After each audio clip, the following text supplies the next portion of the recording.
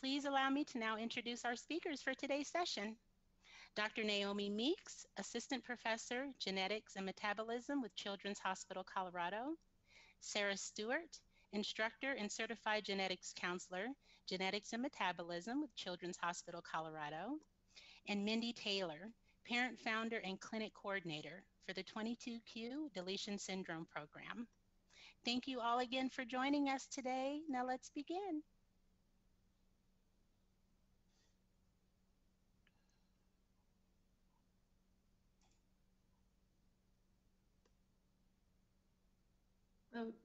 We'll get started talking about 22q11.2 Deletion Syndrome. Some of our goals for today, we'll discuss a specific case, review the genetics of 22q and the testing methods, discuss some of the signs, symptoms, and management, and then discuss transition to adult care and some psychosocial aspects of 22q.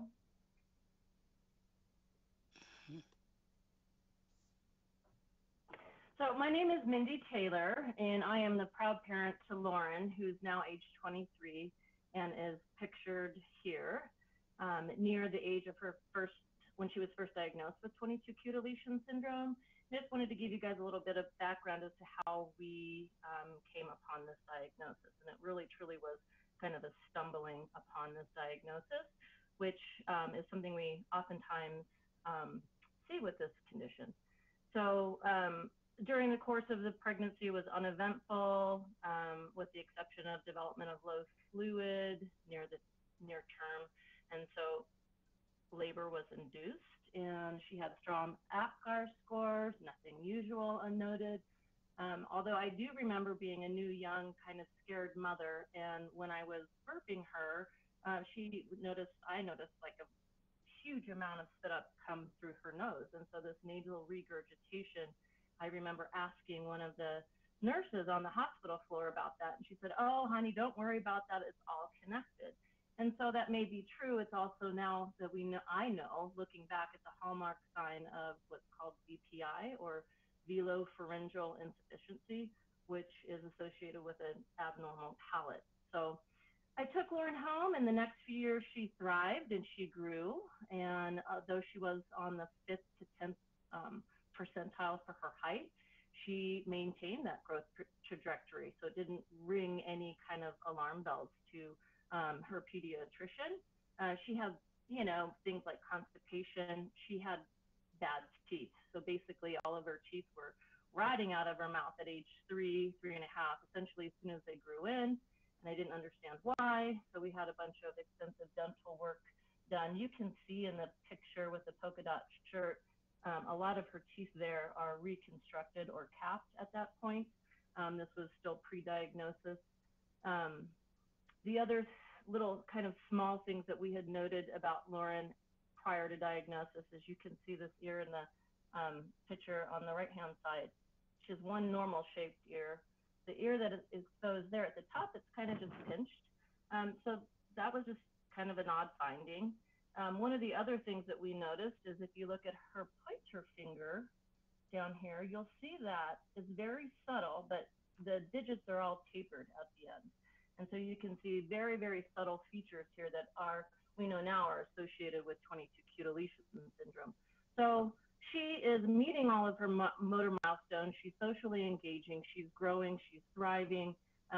She did have what I would call some bouts where she was having some respiratory distress that was landing us in hypoxia. It was landing us in the emergency department in terms of blue lips, not being able to breathe. I was diagnosed as a viral induced asthma. It was treated with steroids. And so we assumed that that was an accurate diagnosis. And it wasn't until she was about age 4 that I noticed, though she was growing and thriving, she was meeting all of her motor milestones with the exception of her speech and language development. She seemed to lag in terms of being able to express herself. So I took her to a speech language pathologist who referred me to an ear, nose, throat provider who, back in the day, we had a fellow come in, and I think he must have been orally dictating to a microphone or something, making himself notes. And he had noted during a physical exam that she had a submucosal cleft palate and a bifid uvula. And I wrote that term down, and they sent us on our merry way. We went home and got on Google and popped in the term submucosal cleft palate, which is pretty specific to 22q, and up popped a veocardiofacial syndrome list of associated findings. And that finding was on there, along with some of these other very subtle findings like the tapered fingers, maybe the chronic constipation, some ear abnormalities, some of these other things that I had noticed with Lauren. So I ended up calling the ENT office back, asking for a fish for 22q. And thanks to Google Doc, we got a diagnosis.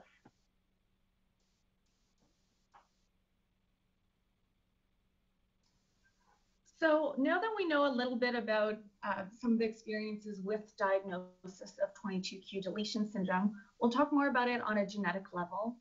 So 22q deletion syndrome goes by a lot of different names like DeGeorge syndrome, velocardiofacial syndrome, conotruncal anomaly face syndrome. And this really highlights that there is the variability of expressivity, or the variability of what types of symptoms kids and adults with this condition have. So before there was a known underlying genetic mechanism that unified what was going on with all these children and adults with these features, it was called based on what features were seen or what who discovered the constellation of features. And once they were able to do chromosomal testing and identify the unifying deletion on chromosome 22, the more kind of inclusive name 22q11.2 deletion syndrome came.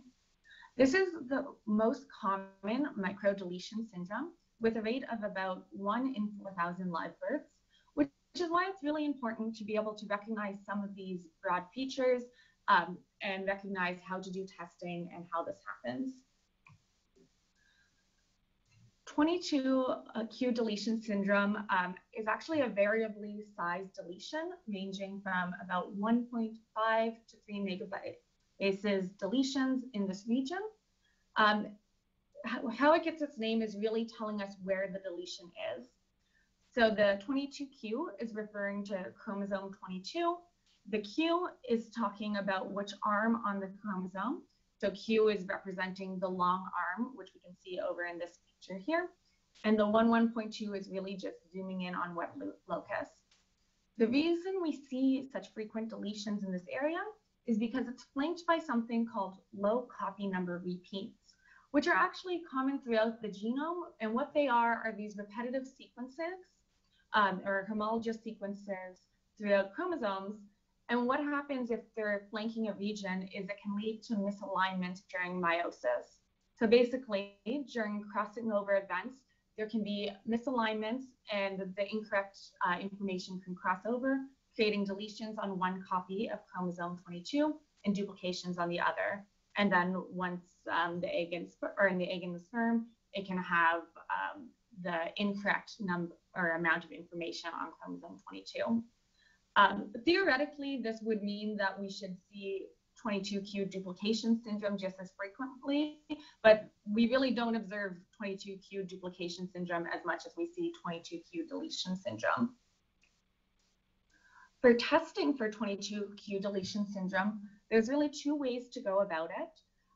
There's the FISH study that Mindy had talked about, which is fluorescence in situ hybridization studies, which is really targeted towards a specific locus. So you can FISH specifically for 22q deletion syndrome by flagging locus on chromosome 22 to say, is it there or is it not? This is what the picture on the slide is showing, with the green flag being a control flag to say, where is chromosome 22 in general? And then the pink flag is flagging the region of 22q deletion syndrome specifically. So as you can see from this picture, only one pink flag is there, saying there's only one copy of this region. Chromosomal microarray is another way you can test for this condition. And that's really a broader test. It's looking across all of the genetic information for copy number variants or additional or missing information to say, is there anywhere along any of the chromosomes that has these copy number variants? So it can test for 22q deletion syndrome, but it is not a specific test for that. It can detect any other microdeletions or microduplication syndromes as well.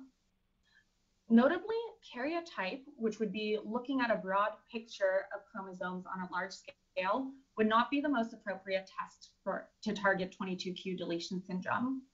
It is useful in cases where there's rearrangements or translocations that are causing the absence of information at 22q11.2 locus. But given the small size of the deletion, karyotype really isn't ideal if we're trying to find it, or karyotype on its own. Which brings us to the question of what is the best test for 22q deletion syndrome for one of those FISH studies targeting specifically 22q deletion, or a chromosomal microarray, which is looking much broader. So some of the features we know of 22q deletion syndrome include things we've talked about, like some of the language delays, some structural differences, the VPI. And some of these, though, are big red flags for 22q, they're not necessarily specific to 22q. So when we see kids who have things like developmental disabilities or congenital anomalies, there are a lot of other copy number variant conditions where it could be. And actually the Association of Medical Genomics has released statements for chromosomal microarray being the first tier tested recommended for individuals with developmental delays or congenital abnormalities, which a lot of kids with 22q fall under the window. So the benefit would be for a chromosomal microarray, you'll be able to get at other underlying causes. However, when we're thinking about the consent process with families, when we're testing for more than one condition, the consent process does look different than if we're just targeting 22q deletion syndrome through FISH. So that's just an important consideration if you're thinking about ordering testing for 22q and how to talk about this with families. 22q is usually a de novo condition. This means that usually the person who's affected is the first member of their family to have 22q, and it's not inherited. We see this about 90 to 95% of the time, when it would be a random change in either the egg or the sperm that caused that deletion, usually through the misalignment during meiosis that we had talked about earlier with crossing over events, and this causes their child to have 22q. About 5 to 10% of the time it is inherited, and when it is, it's inherited in what's called an autosomal dominant fashion. What this means for the autosomal part is that the sex does not matter. So boys and girls can both have 22q deletion syndrome, and it can be passed from mothers or fathers to any sex of child. The dominant part is talking about the chance of passing it on. So we all have 2 copies of our chromosome 22, and having 1 copy with the deletion is sufficient to have the condition. However, as we've said, there's a lot of different symptoms associated with 22q deletion syndrome. So just the presence of having this deletion does not inform us what type of symptoms the individual might have. For example, 2 siblings who both have 22q deletion syndrome might not look the exact same. They might be affected with different features of the condition. It's also important that sometimes individuals can be more mildly impacted. So sometimes we can diagnose children with 22q deletion syndrome and end up diagnosing a parent who previously was thought to be unaffected.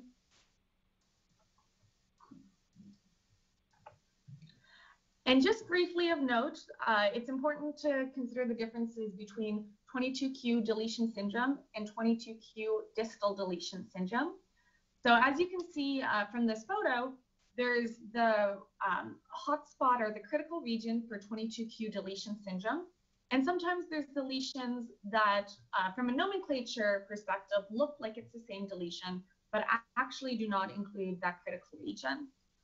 It's just important to make sure that if you have a lab report to read it carefully to make sure that it is the 22q11.2 deletion syndrome or George syndrome or this critical region, opposed to the distal deletion syndrome, just to make sure when you're disclosing this to a family, you're disclosing the correct diagnosis and giving them the correct resources.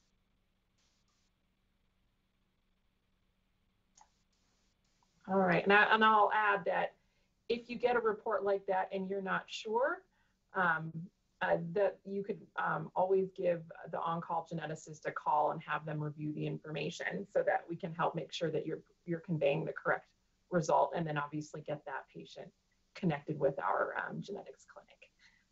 But what I want to move on to talk about is some of the physical and medical features of 22q to kind of help you recognize some of those subtle things, as well as know better what sorts of medical issues that these patients may have. And so I'll start by talking about some of the dysmorphic features, and Mindy did a nice job of pointing out some of those things on Lauren.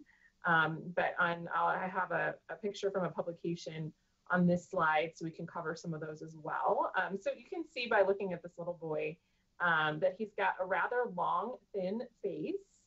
And that his forehead, it's harder to tell from the front, but that his forehead is somewhat prominent when you look at kind of the overall features of his face.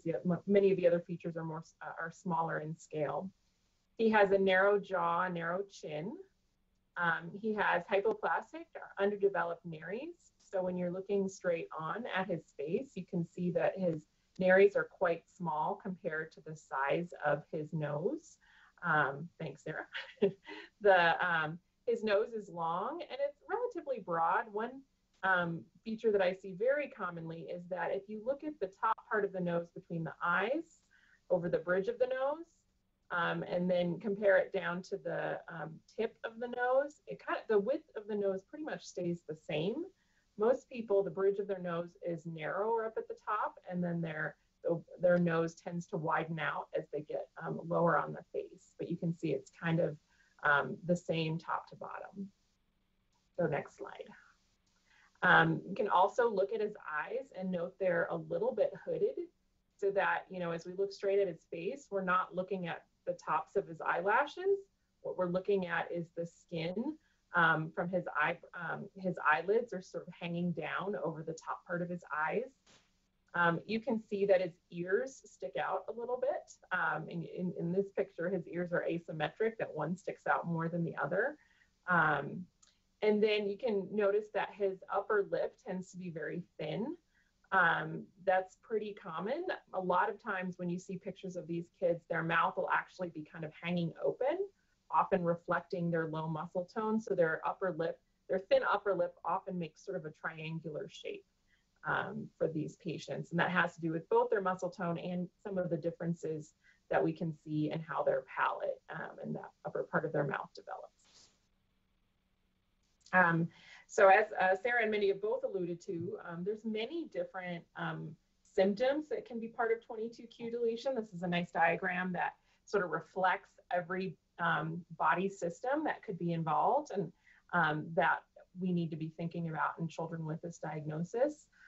But it is extremely variable. So I always tell families that your child may have one, some, or many of these symptoms.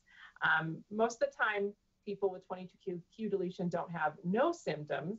I think everybody has some kind of symptoms, but some may be more mild than others, and some may be more subtle or sort of overlooked as an isolated symptom.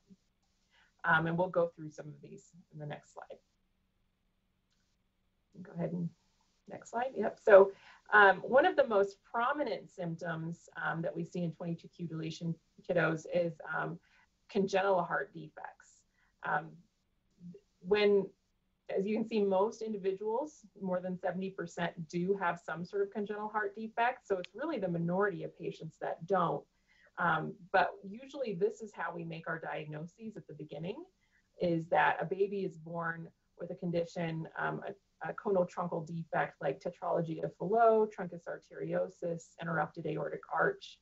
All of these conditions are tip-offs that you might need to be thinking about 22q deletion. And so our cardiology colleagues have gotten quite comfortable ordering FISH studies to look for 22q deletion in many of these patients, and we often get referrals from our cardiac ICU or our cardiac unit because those babies have been admitted after birth for management or repair of those congenital heart defects. But about 1 in 68 children born with congenital heart disease does have 22q deletion. So it is something that should be on your radar, but particularly if they present with any other associated symptoms. People like Lauren, who did not have a major congenital heart defect when she was born, may have escaped notice for this diagnosis because she didn't have that. That the symptoms beyond congenital heart defects sometimes may be quite subtle and overlooked easily. Next slide. As was already mentioned, palatal differences is a significant symptom seen in many of, or if not most of these children. So as the roof of the mouth forms, this region of 22q deletion is very important. Even if you have the presence of a palate, it doesn't mean that the palate formed normally or that the muscles behind the palate form normally.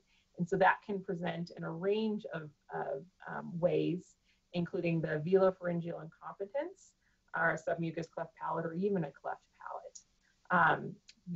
These palatal differences can present significant challenges for children or babies when they're born, for being able to eat and swallow in a coordinated way. We can also see significant challenges related to the development of speech and articulation difficulties. And so by and large, pretty much every child that I've met with 22q deletion does require some sort of a speech therapy to help with articulation, among other things. So next slide. Oh, and also I should note that I'm including a picture of a child with 22q deletion on every one of these slides, because I figure the more visuals you have, the more you can appreciate some of these unique features that we've already touched on.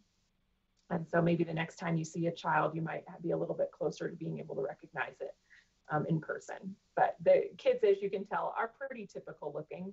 I don't think that most of the time there's somebody that you would pick out if you were walking down the street or in the mall or, you know, out and about like you normally are. Most of the kids don't look significantly different or dysmorphic. The symptoms or the features are more subtle. Hypoparathyroidism resulting in hypocalcemia is also common in children with 22q deletion. And this can manifest actually at any time of life.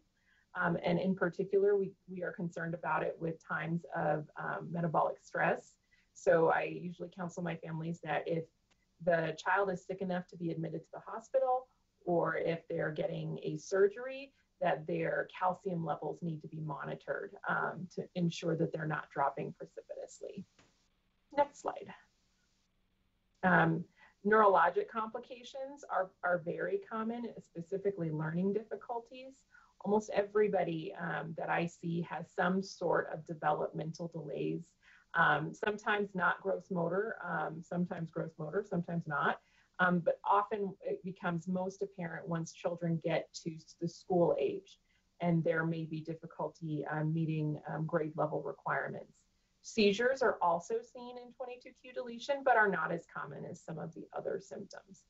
There are a handful of other rare neurologic complications that can be seen, but the learning difficulties tends to be the main one that most children, that we do see in all children. So next slide. Immune deficiencies are also common. This is because the thymus is still kind of in that same midline region where the parathyroid gland is, the palate. All of those are all kind of midline defects, and the 22q deletion impacts the development of those organs.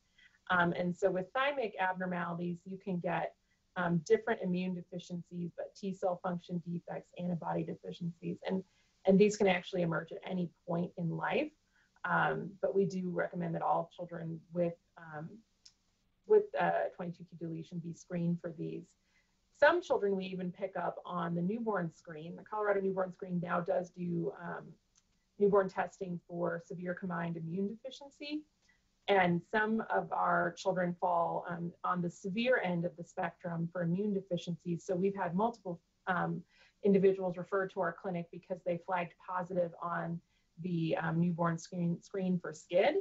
And then they go see the immunologist. The immunologists have begun to recognize this, and we'll see testing for 22q deletion as well.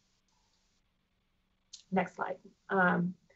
GI complications, you know, I've had 30% on this slide, which came out of a publication I was reviewing, but I would say that it's much more than that based on personal experience. I alluded to that the velopharyngeal insufficiency and incompetence can lead to feeding difficulties in the newborn period. And so we do see a lot of children in the hospital initially who are there for congenital heart defect management, but often will need to go home with NG or G-tube feeding. They can also, this can also present as dysmotility and constipation. I think every child I see has constipation. So there's a lot of dysmotility problems in the gut as well. And this is likely related to low muscle tone, which we see globally in children with 22q deletion. Okay, next slide. And then psychiatric disorders are a prominent component. So I usually say that the biggest issues for young children and babies are usually related to congenital heart defects, usually related to feeding, and then usually need to address things like speech in those first few years of life. But after those first few years of life, most of those medical issues are managed, and they require ongoing management, but they're pretty stable. But the psychiatric disorders become more and more prevalent in the school-age children and beyond. So many of our patients have ADHD. Anxiety is a frequent presenting symptom in our children. They tend to be happy and social and interactive, but just very anxious about doing those things. So that I always explain they want to be involved, they want to have friends, they want to do those things, but they get very nervous about doing those. Next slide. As we move on, anxiety continues to be a major symptom, but they are at risk for developing other mood disorders like depression. And then there does start to be the risk for things like psychotic symptoms. And so schizophrenia is a condition that is at higher prevalence in 22q deletion, and sometimes those symptoms may start to manifest in the adolescent age group. So I usually counsel our families that at the time of adolescence that they need to be aware of those things, that they need to try to have discussions with their kids about them, and that if they do experience any of those kinds of things, things where they're seeing things that aren't there or hearing things that aren't there, that we can help them get established with a psychiatrist, and those symptoms can be managed often with medication. And then in adults, like I said, schizophrenia is seen in almost a quarter of the patients. And so this can be a significant factor in the functioning of adults. And so making sure that they get established with good psychiatric care in adolescence, I think is really important, because if those things can be managed in adolescence and they can establish care in the mental health community, I think it really improves their ability to be able to be more productive as they get to adulthood. You can see there's other mood disorders there as well. All right. And then, of course, there are many, many, many other clinical features of 22q deletion that we have not covered. And so it's just kind of important to know that there are a lot of things that can come up as part of this diagnosis. Next slide. And that everybody is unique. And I joke that the kids do not read textbooks, so they don't always know what features they're supposed to have. They can kind of show up with anything. But we do have some certain patterns that we often see, and that's kind of what I've tried to show you today. Next slide. So how do we address all of those issues? Well, there's different setups in different parts of the country, but I can tell you that here we've established the 22q deletion multidisciplinary clinic, where we see patients in a clinic once a month where we try to have all of their needed appointments scheduled at the same time so they can see multiple providers at one visit. And so we have specialists from out most departments in the hospital that see our patients. Fortunately, we don't have to make it up what we do, because there have been some very nice practice guidelines that have been published for the management of patients with 22q deletion syndrome. And I've put the publications out there here so that you can see that those are there. We, in the pediatric world, we manage children, and we tend to manage them here at Children's Colorado up until age 21, sometimes a little beyond. But then unfortunately, just due to the size of our clinic and being able to accommodate infants that are born with this condition, we can't continue to follow them throughout their lives. And that gets where things get a little more tricky. And where often the primary care providers come into higher importance for the management piece.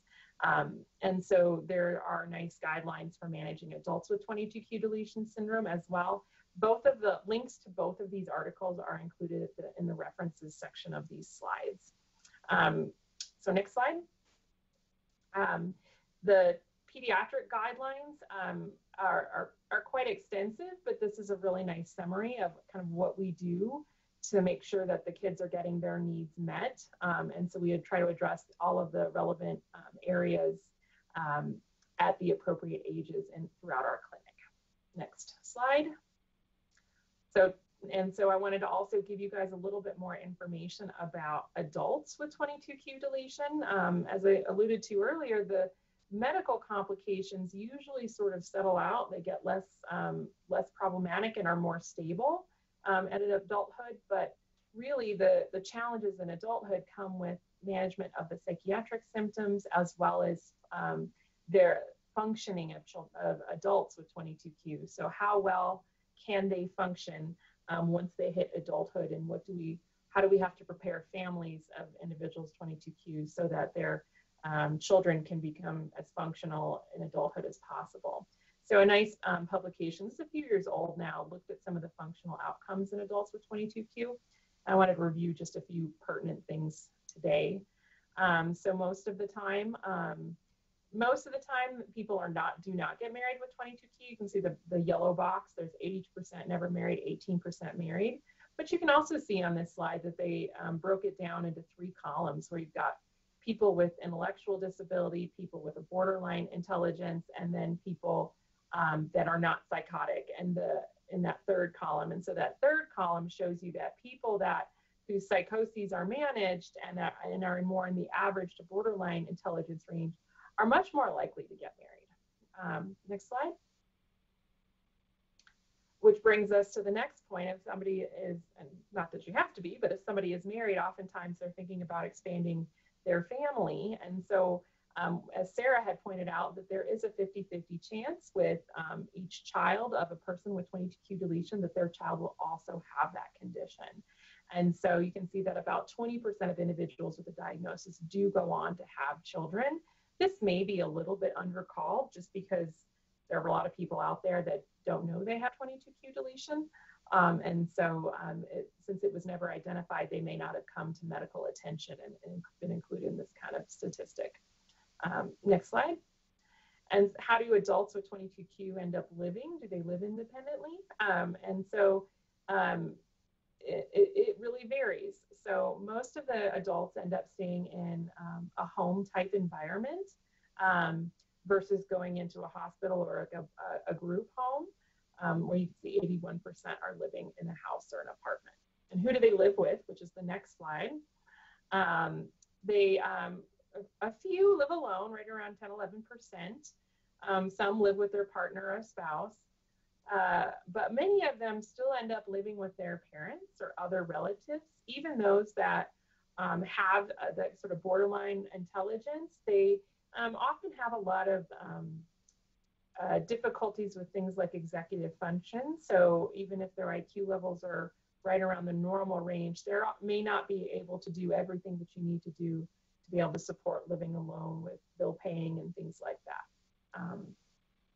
Next slide. One kind of functional thing that a lot of people ask about is do people with 22q deletion, can they get a driver's license? And the answer is some. Some can get a driver's license, but it's not a common thing. So only about 20%. So just finishing up talking about that, one of the biggest challenges we found in our clinic is that we sort of have to let our patients move on to adulthood. And there's obviously some differences in how patients may function depending on their individual abilities and medical conditions. And so this can present quite a bit of a challenge for our patients and their families to figure out what the best step is for them. So I'm going to let Mindy talk about that because, as she mentioned, Lauren is now 22 years old. So she has been figuring this out in real time as we've been in this clinic together. Okay, circling back to Lauren, how we came from that place of first getting diagnosed as a little girl to where she is now, age 23, has been challenging, to say the least. I will say, from a parent's perspective, if you get a diagnosis and if you have access to quality medical care in a large institution that is able to meet the child's needs, I really feel like parents and families are supported. I feel like we can manage most all of the medical challenges. There's tons of therapies out there. We know what to expect. We do years and years of all of these therapies and medical interventions. What happens is there's fallouts in between, largely through my own experience, but also in talking to other parents that have kids with 22q, is through the school age years, they're major pitfalls, because one of the things that we see in 22q is IQ is not necessarily static throughout the lifetime as we see in across the board. So for example, with Lauren, when she was younger, I think her first neuropsych evaluation was probably done kindergarten and then maybe one in third grade or so. And she was in the average range, I would say mid 80s. And then by the time she was hitting middle school, we saw a 30-point IQ, full scale IQ drop. So she went from a mid 80s down to mid 50s. And so, which puts her in the realm of an intellectual disability. So you want to talk about a curveball that you're throwing to the school, it's happening. And so we see Lauren, who, you know, essentially has an invisible disability now, and is functioning with somebody who has an intellectual disability, but the school is still thinking that she is. I feel like the schools aren't catching up with the diagnosis, and so they have the expectations set too high for the kids with 22q, and so they're already genetically vulnerable to stress and anxiety, and the schools are then putting on pressure, expecting students to do things that they're not really able to do, and so it's a recipe for disaster. And I think that as part of our clinical services, we support families with neuropsych evaluations and helping support the kids through the school age years, but that's something to really consider as we're, you know, seeing kids in clinic, is that we may be doing a pretty good job in terms of medically managing them, but we hear lots and lots of cases that the schools are really, these kids are falling between the cracks. We've had a couple cases this past year, in fact, where we were consulted because Child Protective Services were called. And in both those cases that I'm recalling, completely ended. But it was miscommunication between maybe frequent absenteeism due to anxiety, because the schools are expecting too much from the kids. So there's a lot of avoidance and the kids wanting to attend school. And then also just some being out due to frequent illnesses. So there's a lot of pitfalls in the education system for the school age child. And so then moving forward, we hopefully can get the school on the same page as the families, and that are supporting the kids and where they're at in terms of if they have an intellectual disability or just a learning disability. And often, like Dr. Meek said, we can have kids that are in the intact range but still have struggles with attention or executive functioning concerns. So there's a lot to be considered with that portion of struggles that families face. And then in terms of transition to adulthood is even tougher, because for families that have established lifelong care with pediatric specialists, and in my own personal, Lauren was followed by probably a handful or more specialists that she needs to continue seeing for life. To find those providers all around the same age is just daunting, particularly because you have a child who is turning into an adult age, so they have adult medicine needs, but they're, you have an 18-year-old who is more like a 12-year-old. So it's challenging for families in those terms. In terms of the psychiatric care for kids with 22q, they're at great risk. And so this corresponds with the time of transition age. And then there's psychiatric stigmas that are prevalent in our society. You couple that with the fact that trying to find good psychiatric adult medicine is very hard. You want to find a psychiatric medicine that accepts insurance is harder. You want to find a psychiatric medicine that accepts Medicaid only is borderline impossible. And then to find a psychiatrist that has experience in working with a population of intellectual disabilities on top of psychiatric disabilities is really challenging. So we experienced this firsthand with Lauren, who, here I am a care coordinator. I work with experts in 22q. I'm a founder of 22q Colorado, which is a statewide support group. I sit on the International 22q Foundation board, and my own kid experienced a pitfall during transition. So we basically had a psychotic break at an adult medicine provider, and I couldn't get that psychiatrist to call me back and help manage and find a good medication routine for her. So thankfully, I was able to, our pediatric psychiatrist took us back. We were able to reestablish care, get her to a point where she was stable. And then I, journeyed back out on the limb and found another adult medicine provider that I pay out of pocket for gladly. But again, that can be challenges and barriers for families that don't have the ability to do so. I found a psychiatrist in the community that is skilled, and I have had about a year's time to work with him, and Lauren remains stable and has a whole team of people supporting that mental health piece. So she has a psychiatrist, she has a mental health therapist that is familiar with not only mental health in terms of psychosis or anxiety, but also familiar working with the developmental disability population. And she goes to a wonderful day program. She's moving into her own apartment this month, and she's got lots and lots of support because she's not able to do that fully on her own yet, but it's our goal that we're working towards. So it truly is, it takes an entire village to get at least my kid up and at a place where she really truly is supported enough to live her best life and be as independent as possible. So I don't know if we want to open it for questions, or if Sarah or Dr. Meeks wanted to add anything. So just to add, we included on our slideshow, which will be eventually available, some resources, and we've divided them up for family resources, medical professional resources, and some regional ones here in Colorado. The medical professional ones are those guidelines that Dr. Meeks had spoken about, so those can be very helpful for care at any point.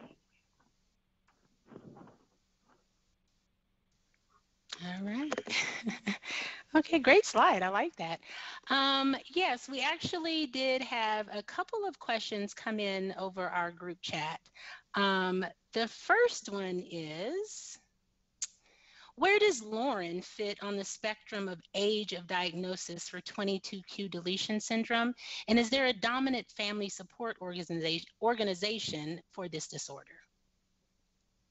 So I can address that. So as far as age of diagnosis, we kind of see, I would say the majority of our patients are diagnosed, probably something like 70 to 80% of them are diagnosed at birth, likely due to a congenital heart defect or at least multiple congenital anomalies that have resulted in a hospitalization.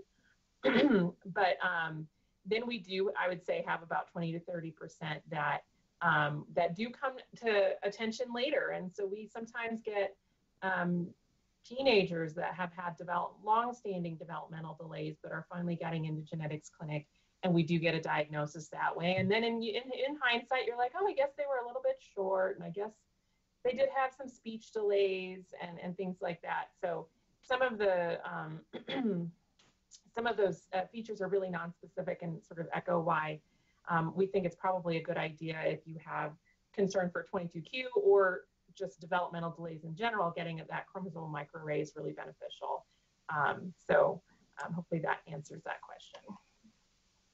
It looks like there's another individual who's asking about, is 22q11.2 the same as velocardiofacial, the same as DeGeorge, and the same as Sprinson syndrome? Yes, that is correct. The clinical features were described by several different medical providers throughout the years before the chromosomal cause was known. And so they all came up with different names for the group of features until we discovered that they were all caused by the same deletion on the 22nd chromosome. And so we always refer to it as 22q deletion because we feel like it's the most unifying and the most factually accurate. But you will see it called many different things even currently in the scientific literature. And I might add, in the larger 22q community, there's what we refer to as the same name campaign. We feel like the fact that there are so many different names going around, it further adds to the confusion. So we recommend that all providers refer to it as 22q deletion versus some of the other older names. Sabrina, there was one other question about, was it about a family support organization, or I missed it? Yeah, it was in addition to the question regarding Lauren. Just wanted to know if there was a dominant family support organization for this particular disorder, 22q deletion syndrome. There is, in the state of Colorado, a Facebook group that I run. We have over 200 members, so they could get in touch with me. I think my email address is included in one of the slides. Otherwise, I would refer them to 22q.org. Great, great. It looked like we had one additional question come in from Dr. Palmer. Does the deletion tend to vary significantly in size? So the deletion, the typical 22q deletion can be anywhere from 1.5 million bases or DNA letters up to 3 million DNA letters. Most of them tend towards that larger size, 3 million, but we see the whole range. Whether it's 1.5 or all the way up to 3 million, it always encompasses a subset of specific genes that are known to be important in causing this condition. But interestingly, we can't correlate the size of the deletion to the features of the deletion, meaning it would serve as logical that a 3 million base deletion would make you have more severe or more features than a 1.5 million base deletion, but we have not seen that borne out. So there's clearly a lot we don't understand about the expression of that deletion. Appreciate that.